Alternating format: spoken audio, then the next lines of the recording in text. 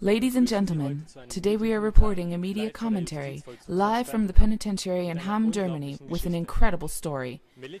Melita lives with her parents near Meschede, has 7 siblings, and attends the 4th grade at the local elementary school in Eslohe-Reiste, Germany. Her teachers praise her regularly for her noticeably positive behavior.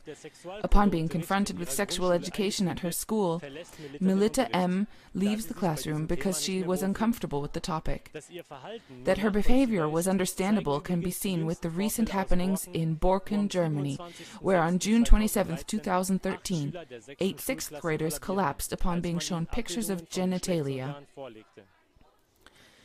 Melita was finally, after a conversation with the school leaders, forcefully pulled into the classroom, and because of her defiance, had to spend the rest of the period in the teacher's room.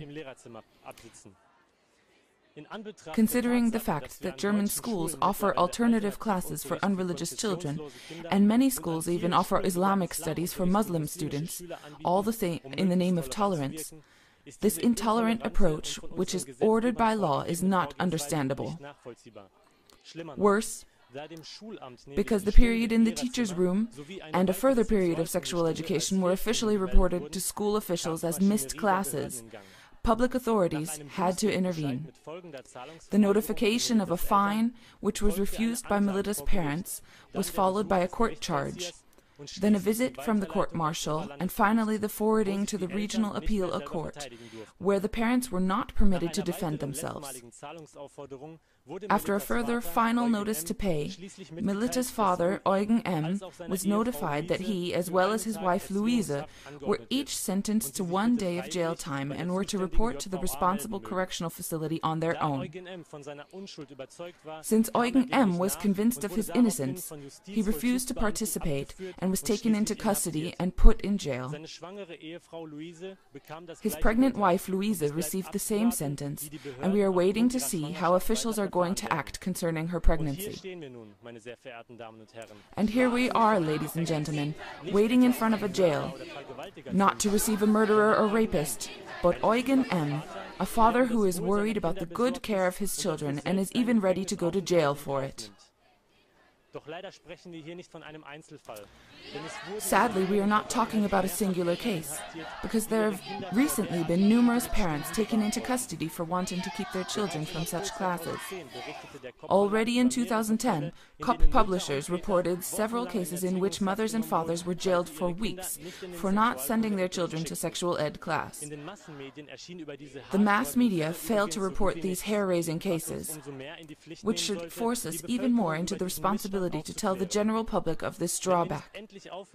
If we do not finally stop stamping off caring parents as immature and taking away their rights to decide over their children, then we shouldn't be surprised when the falling birth rate speeds up and large families, which provide the backbone for a healthy nation, leave our country. That would be the end of us. We now hope to get in a few questions with Eugen M. after he is released. How long will politics keep silent in view of this scandal?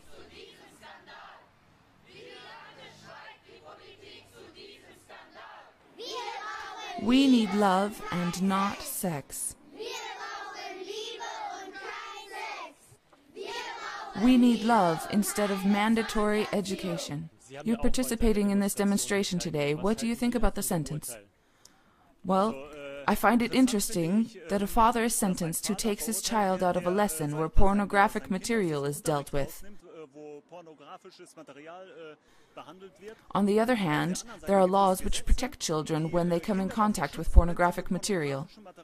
That is punishable, and now the father protecting his child is imprisoned. This is absurd. Well, I would like to know who does such things. I want to know what judge gives such a sentence. I want to know what sort of judge is that. What is he doing? What is he up to? Because something's not right in this system. That's why I'm standing here. Yes, I simply want to show my solidarity with the parents, because I know, I've talked to many children, they really suffer from this. It's mainly the elementary school children. From pornographic sex education. You can't describe it any way else. I've also seen other material. It's porn education, and the children suffer, and they're overburdened with that, and they don't dare speak up in school in that direction. They're forced.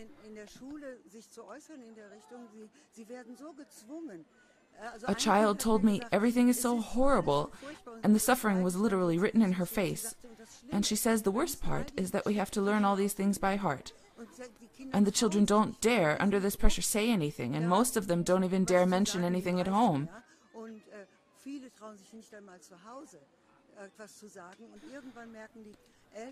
But at some point the parents, if they're attentive, they notice that their children have changed, and then it sometimes only comes to light by coincidence what's going on in sex ed class at school.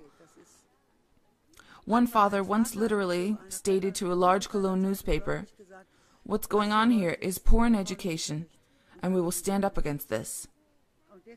And that's why I'm here, because I fully stand behind it, and it has to stop. It has to stop, and we'll protest until it stops.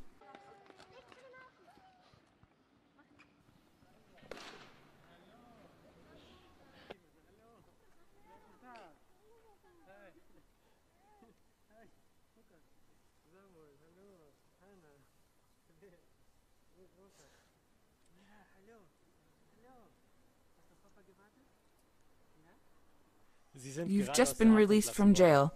May I ask you some questions? Yes, of course. How do you feel now since you've just been released? Well, certainly freer.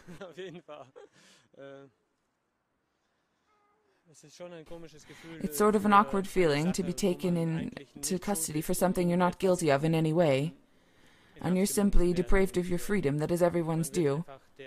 And it's actually one of the most important things in human life.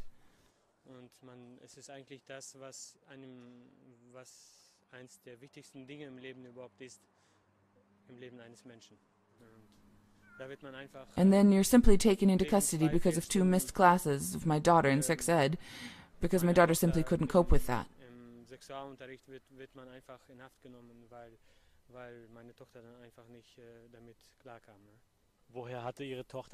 How did your daughter have the courage to leave the class? Well, for us as a family, it's always been clear that this development which is going on in schools, in the entire school system, regarding sex education can't work out. And we could never get used to it, and that's why from the beginning it was clear that our daughter can decide according to her own feeling. Von Anfang an stand es fest, dass unsere Tochter einfach nach ihrem Gefühl gehen kann, und wir haben sie auch dahin ermutigt. And we encouraged her to stand firm when she feels that she doesn't feel good about it. And we supported her that she even was allowed to leave the room. You spent one entire night in prison. Was this sacrifice worth it for you? In any case, even just because of this interview with you and the following publication of this story, it was worth it.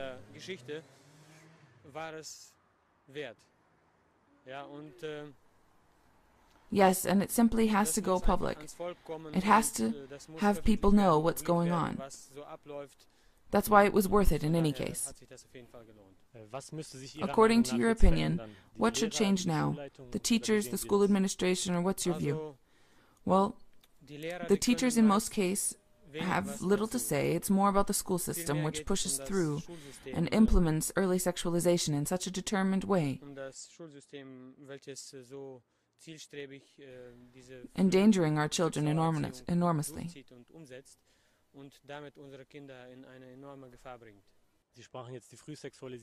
You just mentioned early sexual education.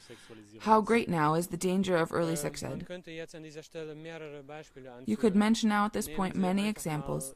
Let's just take this incident where 8 children of the town of Borken collapsed from the sex ed class, and 6 of them had to go to the hospital.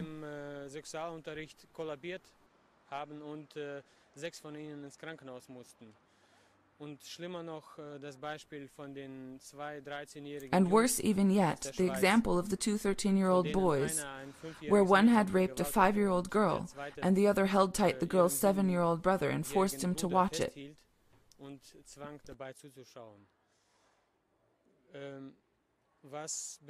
What moves these children to do such a thing?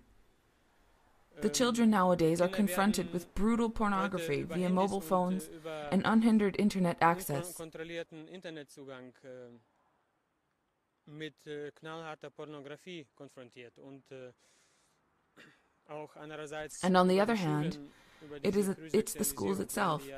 With the early sex education, they're destroyed from within. The psyche of a child is disrupted, and with that, they are destroyed. What do you advise parents now, who may be in a similar situation as you are? Well, I advise you at any rate, don't look away, make the problem your concern, and ensure that this story or this incident, for instance, and other incidents, or whatever happens in this regard, that it's made public, and that your friends hear about it, and they tell their friends, who tell their friends.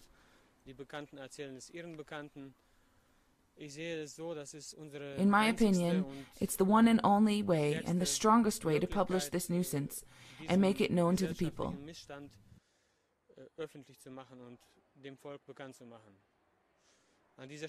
At this point, I give thanks on behalf of my children for anyone who takes a stand for this issue and becomes active in this matter. Thank you. Yes, thank you very much, and thank you too for this interview. Stop early sexual education at elementary schools. Forced sexualization is parental discrimination. Dear viewers, did this media commentary touch you? Does it hurt you to see that the mass media doesn't say anything about this? Then make sure that this doesn't get swept under the rug. And inform your neighbors, inform your friends. More topics about this is on www.klagemauer.tv. We wish you a good evening.